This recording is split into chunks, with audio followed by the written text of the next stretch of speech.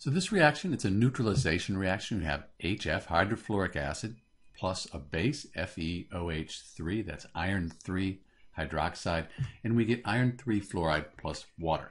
Let's add the atoms up on both sides of the equation. We have one hydrogen here, and then we have 3 times this whole thing, so we have 3 times the one hydrogen there. That'll give us 4 total hydrogens.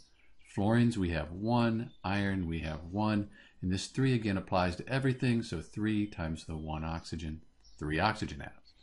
Over on the product side, we have 2 hydrogens, 3 fluorines, 1 iron, and 1 oxygen. So let's do this. Why don't we fix these fluorines first, and then maybe the hydrogens and oxygens, they'll work out. We'll see. To fix the fluorines, we'll put a coefficient of 3 in front of the HF.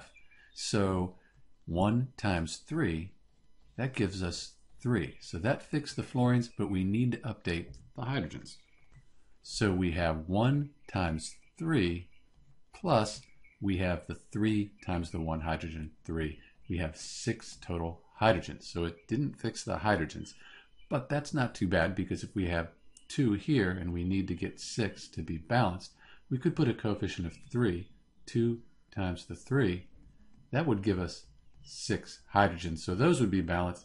And then the oxygens, we have 1 times the 3. We need to update that.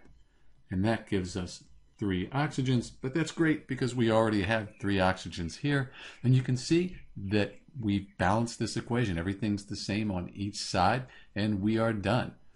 This is Dr. B with the balanced equation for HF plus FeOH3 yields FeF3 plus H2O. And thanks for watching.